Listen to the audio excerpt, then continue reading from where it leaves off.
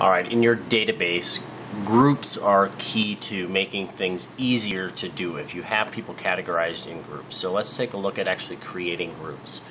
So if we go into the actual dashboard here, we're going to have contacts, and then underneath that you have manage groups. So let's just take a look at the contacts. Can be, there's a status which is not grouped, that they're grouped by status, but we actually want to create groups. So if I go to manage groups, I've got a ton in here which I will show you. Spheres, sellers, KW Roch, agents, and then it tells me how many contacts are in each one of those groups.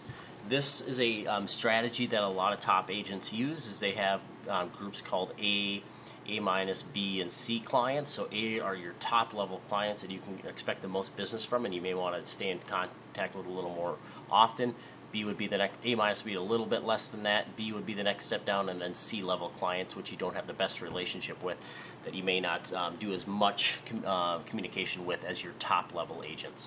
So you can create any group you want. So I can call this an expireds and hit save, and then that'll add it into my list of groups.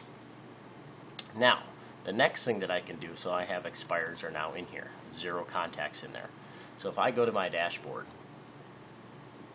and I'll go to all contacts. Let's say I want to start putting people into these groups accordingly. So if I have my database here, and I'll remove Mergen here, and I am going to go account created on.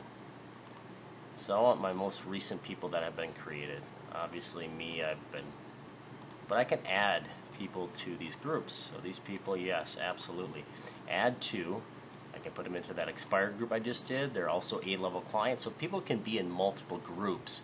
But it's so nice to have an organized database, so when you want to go out there and send out a specific marketing piece, you can target it to the proper people in your database.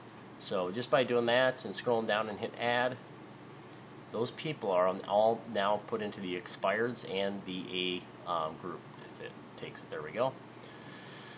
And then I can also search my database by groups. So I can say, let me just look at my top level clients. So I hit search, and now we're only going to see my A's. So I can scroll on down, here they all are. These are my people that I need to be staying in touch with. They're my top level database clients. So that is how you utilize that. I can't stress enough how important it is to stay organized. Trying to think long term, thinking career, not just this year, but career. 10 years from now, are these people going to be buying from you again? 5 years from now, are they going to be listing with you to sell their home? If you don't stay in contact with them, chances are you're going to lose that opportunity, and then you're always going to have to be going after new business. So stay in contact, stay organized with your database. It will pay you so much dividend.